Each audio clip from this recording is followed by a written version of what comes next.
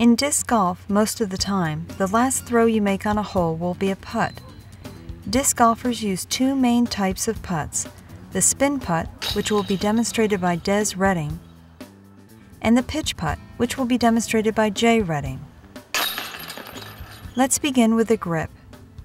The grip for the putt is similar to that of the backhand, just a bit looser and more delicate. Here, Jay has his fingers underneath the disc with his index finger along the outside of the rim. Many players use this grip for maximum accuracy and control, whether they're doing the spin putt or the pitch putt. Most people who spin putt use an inline stance like Des. Her front foot points towards the target, with her back foot behind. Notice how she shifts her weight backwards then forwards prior to releasing the disc. This rocking motion adds needed power to her throw. The throwing motion for the spin putt is similar to that of a regular backhand. Notice how Des curls her arm into her chest, and as it unwinds, her wrist snaps and the disc is flicked towards the basket.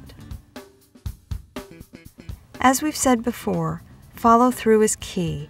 See how she finishes with her arm reaching out and her back leg raised for balance. Now Jay will demonstrate the pitch putt, which is most often used with a straddle stance.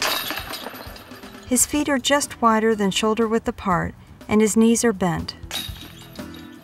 Starting with his arm down low, he then brings it up and flicks the disc towards the basket. This is more of a down and up throwing motion than the back and forth throwing motion of the spin putt. He finishes the putt with a strong follow-through, reaching out to the basket. Although we've distinguished between the spin putt and the pitch putt, and the inline stance and the straddle stance, the fact of the matter is that most players kind of mix and match the different styles of putting. A misplaced spin putt can carry a disc far beyond the basket, where a pitch putt is more likely to simply drop out of the air close to the basket. For most players, spin putts are preferred for putting longer distances.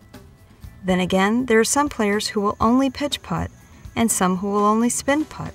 It really is a matter of personal preference.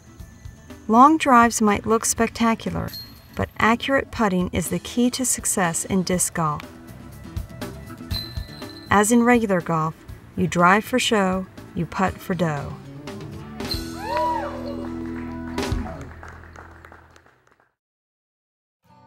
Let's review the spin putt. Grip the disc comfortably. With your leading foot pointing toward the target, take your inline stance. While shifting your weight for more power, flick the disc toward the target. Let's review the pitch putt. Grip the disc comfortably. Use a straddle stance with your feet about shoulder width apart and your knees bent. As your arm comes up with a pitching motion, flick the disc for a stable flight.